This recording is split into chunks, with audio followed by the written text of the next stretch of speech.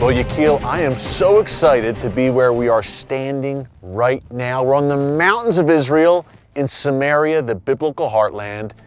What is this structure right behind us? It's unbelievable. This is the altar of Joshua bin Nun. Here they gathered together all the tribes, the 12 tribes of Israel.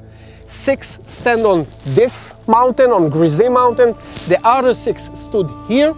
And this is Mount Ebal. This is Mount Ebal. From the Bible. From the Bible. Gerizim and Ebal. And here stood the first time of the tabernacle. They put it here. The Ark of the Covenant also stood here. And the holy priest used to sacrifice the animals that they are allowed and pure to eat on this structure. This altar, Yakil, 3,300 years old, by the way. Joshua's altar, Joshua ben Nun, son of Nun, as you said. Not only was the altar here with the sacrifices, this is sacred ground we're standing on, the Ark of the Covenant and the tabernacle, and probably 1 million Israelites standing all around.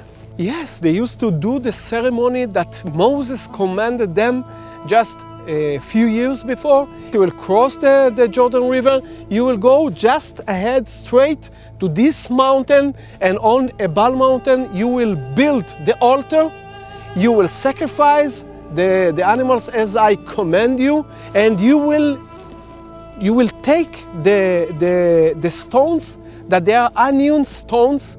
It's not allowed that an iron tool will touch on them. The Bible says that, right? God commands the people of Israel. These must be unhewn stones, no iron tools were used on them.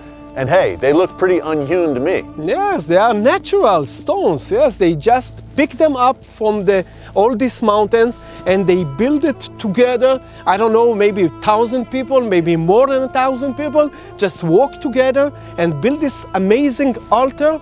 And after this, you know, it was a sacred moment of the people. It was one of the sacred sites, and they used to use this altar even more than 100 years. God gives a command to build this altar. For the people at home who might not understand the animal sacrifices of the Old Testament, explain why God commanded Joshua to build this altar as on Mount Ebal, as is described in the book of Deuteronomy and the book of Joshua. They have commands in Deuteronomy and also in Joshua, verses that explain them how to build this altar. And it say to them, you can't take an iron tool and touch the stones. They need to be unhewn stones. This is the first command. The other command that they got from God. From God.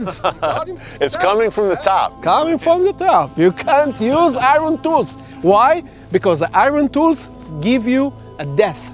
And the altar will bring the life for all the humanity, not only for the Israelites, for all the humanity. Israel is a light unto the nations. Yes, definitely. This is the purpose of the altar. And when you are coming and sacrifice, you can't go on steps. When you go and sacrifice for me, you need to have a ramp. And here, as we saw, you have 2 ramps. And these ramps, the priest used to go on the ramp and to climb to the top of the altar, here, just here. And in that rooms, we have 4 rooms inside. They butcher the animal, even it was a sheep, cattle, or a goat.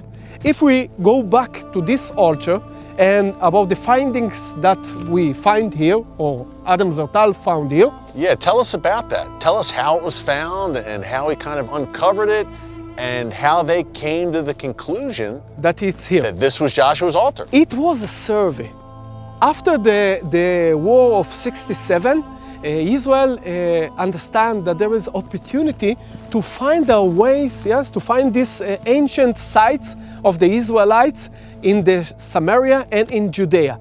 So the government make a survey, asked for a survey, and they took archaeologists, and one of the archaeologists was Adam Zertal, that he was a cripple, yes, in his legs, yes, he couldn't stand on his legs. And this is a mountainous, rugged terrain up here. We can't go from there to here. It was a... You and I could barely walk with two good legs. And you remember how was difficult to climb to here.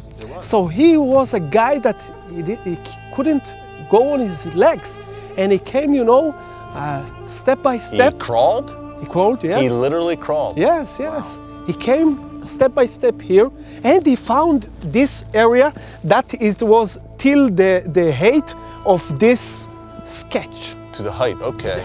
The sketch, I see it kind of looks like black paint or kind of marker almost along the rocks. That's what you're referring to. Yes, yes. It was covered by mud and by the stones. Why? Because when the ancient Israelites, when they left this site and went to Shiloh, so they didn't want that somebody will looted this altar or somebody will sacrifice again on it, because the sacred went to Shiloh. Yes. They didn't want two different sacred places. It's interesting, Yakil. So the centers of worship for the Jewish people, the Israelites crossed the Jordan into the land. This is kind of the first sacred place where, look, the tabernacle's there, the Ark of the Covenant, the sacrifices are here. Then it moves to Shiloh, and then we eventually move to Jerusalem. Yes. Which is now the holiest site for the Jewish people. Also, the eternal flame was here. It was they sacrificed two things, animals and a flame. You mentioned that eternal flame, Yakil. Hey, it's windy up here. It's chilly. Our cameras are shaking. The audio is rough because of the wind, but hey, the flame still burned because God was in it. It's a miracle. It's a miracle of God. And it sounds like the discovery of Joshua's altar was a miracle. Tell us more. Okay, he's crawling up here. So they came here and they started to dig and they saw this structure, and it's not tall as it's now, and they didn't understand what is a fortress, what is it? And you could see it. It actually kind of looks like a fortress. You could see it being a lookout or something. The enemy's coming. But what is the problem to understand? The difficulty is to understand it is a fortress. There is no way to enter inside. As you said, Yakil, there's literally no way in other than those ramps. Yes, even only when you see the ramps, you understand that this is some structure that you need to climb on it and you need to worship on it. So they came here and they found bones of cattle, sheep, and goats. So there is no difference between them. Why? Because all of them are a pure animal. That's biblical. It's biblical. You can't sacrifice camel, you can't sacrifice horse, no donkey. So definitely this site is an Israelite ancient site. And this altar is Israelite. All the pottery shards that they found here, and there are thousands of pottery shards, was from the period of 1300 before BC. BC, that's the period of Joshua. That's exactly the period, exactly the time frame. And by the way, we needed a military escort to come up here, Yakil. This is not many people come here. This is a very isolated area. Why is that? Why did we need a military escort to come, who graciously brought us up? Very thankful to the IDF. Such a special site, such a pivotal site in the history of the Jewish people, in the history of the Bible. Why aren't more people coming here? The site that we are standing on, it's on the B zone. B zone, it means that the Palestinians are controlled in this area. So this is a Palestinian-controlled area? Yes, yes. So when we are coming here, even if it's with a military escort, we are putting our legs in this area and we say, listen, we won't leave our ancestors' land. Yeah, you're walking in the footsteps of your ancestors. And this is one of the commands that God brings to Abraham.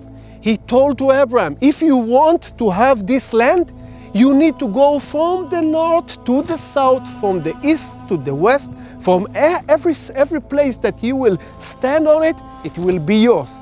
Every Bible believer, I think, needs to see this site up close. It's amazing. Yakil, thanks for showing us the way today at Joshua's altar, an amazing place. Thank you, my friend. Thank you very much. We appreciate it, Yakil. Folks, what an experience it was to visit Joshua's altar. Wow.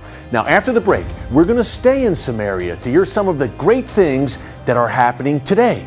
in Israel's biblical heartland. Don't move.